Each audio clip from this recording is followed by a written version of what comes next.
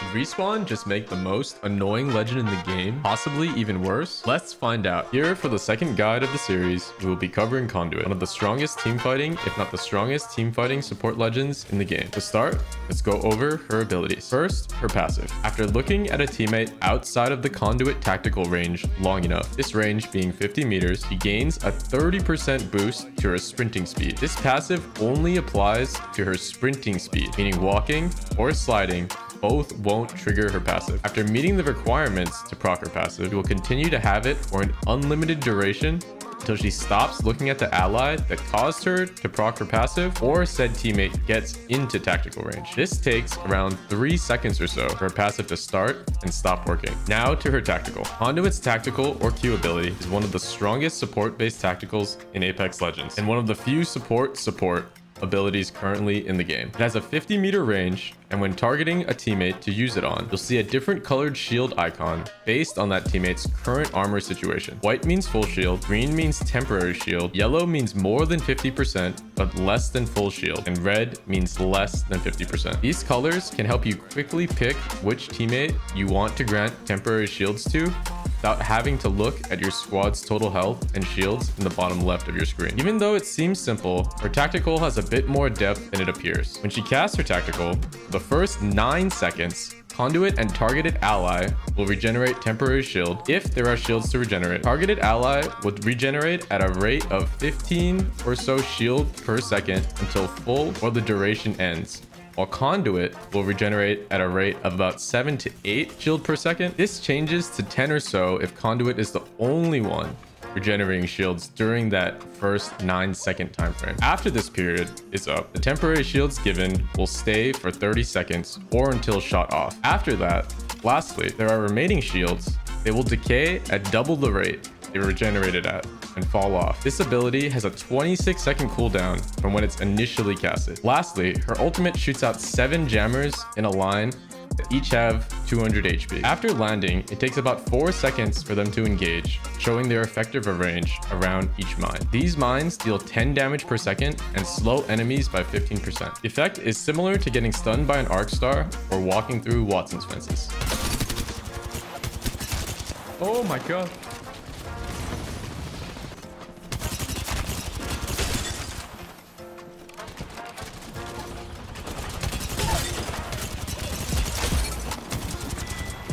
Now, onto her skill perks. On level blue or level 2, it's a very obvious choice to take Access Denied. This increases Conduit's ultimate's mine's damage radius. The transparent little circle you see around each mine showing its range by 10%. The other choice on the blue level allows you to see batteries in death boxes. Now switch, bigger ult or see battery counter.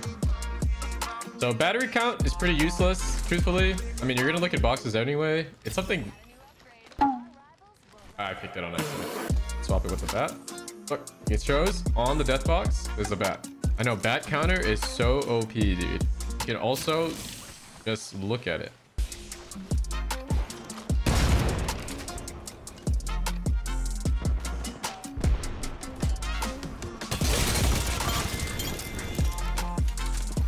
All right, now I can do the thingy again. Bigger jam. I'm pretty sure I'm taking the extra ult. I mean, this battery one, pretty rough. Next, on purple Evo or level 3, split charge is the stronger option, giving you an extra tactical charge while having only the healing duration part of your Q. This is good and bad as you have an option to spread out your shielding instead of fully committing attack on one person. Slight downside is that if you only want to shield or give temporary shields to one person with your ability, you have to cast it twice. The other option in the purple or level 3 Evo level gives a 15% increased range to our tactical ability, moving the range from 50 meters to about 57.5 to 58 meters. This is a nice increase, but nothing super significant compared to the double charge option. He's not having a good time. All right, the next upgrade, definitely the second shield charge. Hold on. I'm dead. Come on. Different team. Didn't get any?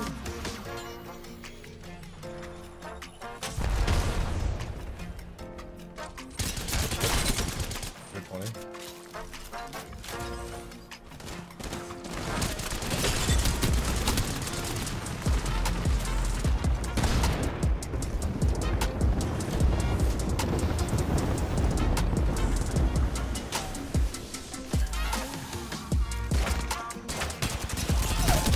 If you want to see more content like this that will help you get better and rank up, subscribe and follow me on my socials so you don't miss our next video. Good shit, good shit, good shit. Gonna ult the respawn.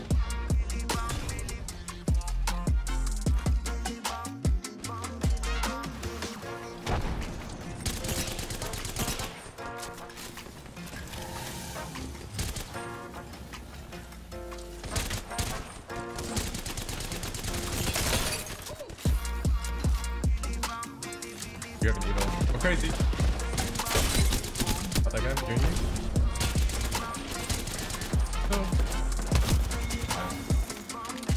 Stuck, you're stuck. Up here. Next to you. There's 80 on the Pathfinder.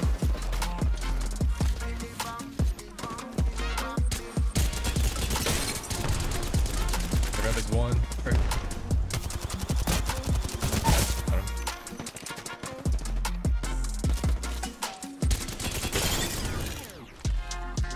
But if it's more than one, we fight it. If it's one, we definitely punch him. Oh yeah, we punch him for sure. The Widow Valkyrie! Oh! Oh, she's just... Oh! She's trying! Oh! Hey! Blood! Hey! No GG! We're trying to punch him, man! Come on now.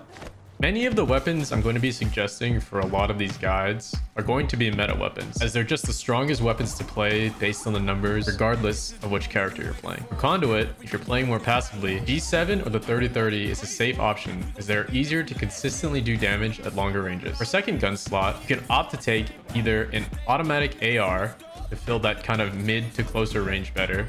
The 30-30 or G7 can't, or an SMG, like the Prowler, which is currently the best SMG in the game, as it kills quicker compared to all of the other options. The Volt is also good right now in terms of SMGs.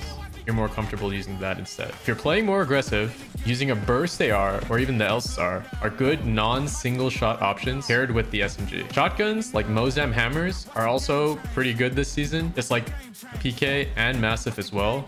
They all are some of the few guns that can use digital threats since the change in season 20. In terms of loot, ult accelerants are good on Conduit, as you can have mines up almost all the time, especially in the end game. Besides the ult accelerant point, your inventory is pretty standard and will be pretty standard for a lot of legends, including 2 to 4 stacks of ammo per weapon based on which weapon you're using, unless you're playing shotguns. Here's the rest of my typical inventory. Now to the important part. How to use her abilities better to help you win more fights, climb, and hit some sick plays. Conduit's abilities themselves aren't very complicated, but timing is absolutely everything. Starting with her passive, it's really good for closing the distance and catching up with your team, as usually on Conduit, you're anchoring your team's position and watching your back and rotations. It's also very useful if you're playing a longer range gun like 30-30, G7, or even Kraber or Bow, as you can output damage to get a knock, then close the gap with the passive and shield your teammates. Next, the most important aspect of her kit, her tactical. You'll get used to it when you use it on your teammates over time, but a good rule of thumb is you don't want to use it on a teammate unless they have or already taking damage. This is fundamental to Conduit's kit and something I see a lot of Conduits, even at the highest levels, do wrong, as her tactical only provides the temporary shield regen for the first 9 seconds after casting it. Meaning if you use it on someone who's full before they're about to fight, or gets full right before they're about to fight, it means that you're wasting the strongest part of it. Another major aspect to this point is making sure your allies don't shield themselves using batteries or cells to get full while getting queued by Conduit, especially when the shield regen aspect is active, that first 9 seconds. This is something everyone will get better at over time, but the majority of players, even at the highest levels, again, are still bad at this, especially healing shields while being Conduit queued and the regen is active. When used effectively, a single Conduit tack can completely change the outcome of a fight, allowing your teammates to hold, trade, and push more effectively disrupting the flow of the fight.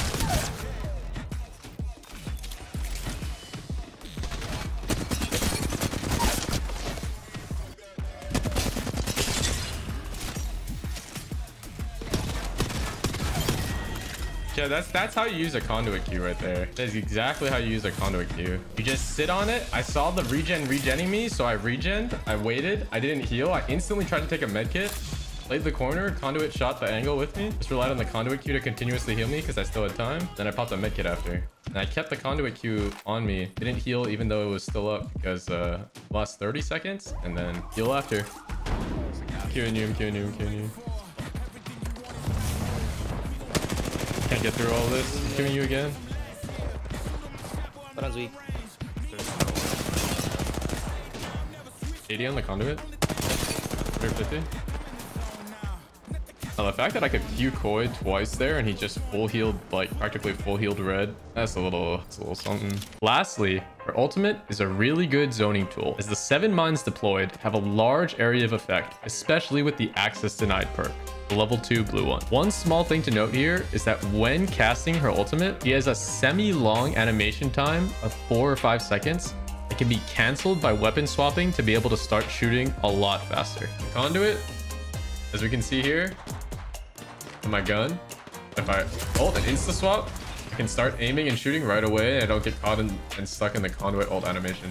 Aggressively, you can use it to force enemies off their position and pushing, as it adds visual clutter and causes enemies to move or have to shoot the mines out. This is very strong in buildings as the mines spawn to the left and right of the middle one and they get deployed, meaning you can ult in the building to fill the room with mines. Alternatively, if you ult in a building, if you ult looking down at your feet, the mines kind of form a V-ish formation to allow you to disperse the mines in a building in a different way. Defensively, you can use your ultimate in those same situations, but on the opposite side, preventing pushes, denying area, and even catching enemies like flies around a bug zapper. Because each of the mines has 200 HP apiece, it can also be used to tank bullets as cover when reviving a teammate, or if there's no cover to play if you're in the open, since they have similar height as a rampart wall without the top energized part or railing. Now, how to counter Conduit. There really isn't any good way to counter the Conduit's abilities, as her strongest and most important skill is her tactical. You can tell when an opponent has temporary shields, as there's an effect around the legend model, and when Conduit casts it on a player, she sends out a bluish beam. When you see this, unless you're already fully fighting, swinging into each other, taking a few extra seconds to slow the fight down and wait for the regen to finish can help tremendously. As for her ultimate, you can't do much to counter it besides shooting out the mines or running around to try to avoid them. Now to what I don't like about Conduit. Honestly, even though she's very annoying to fight, there isn't much I really dislike about the character besides the fact that she can kind of instantly heal and change the fight without much counterplay or it being easy to notice. She's one of the few real dynamic support characters in the game that allows you to support your team when both being aggressive and defensive. It can be annoying to fight, as you may think you have a free knock,